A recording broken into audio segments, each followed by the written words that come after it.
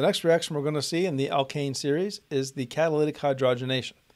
Catalytic hydrogenation simply takes an alkene and makes it into an alkane. This is done in the presence of hydrogen gas and some kind of metal.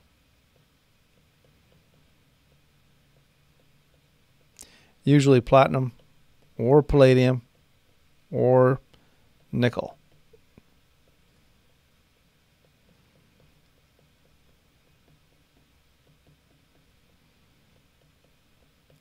Now the interesting thing about this reaction, something you're going to want to remember, is that you get what's called syn addition of the hydrogens.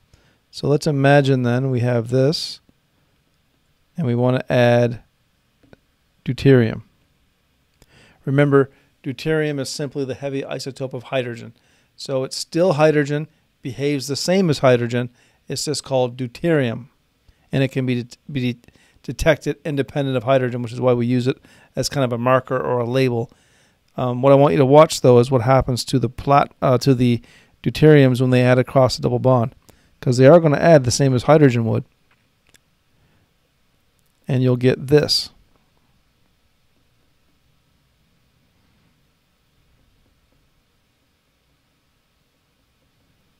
Deuteriums are both, in this drawing, are both down, plus you'll get the enantiomer.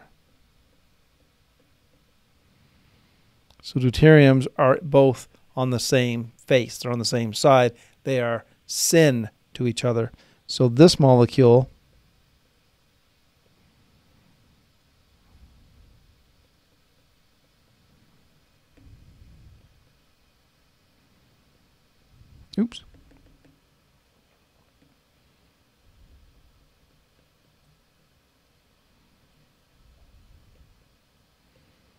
the D's are anti, not formed.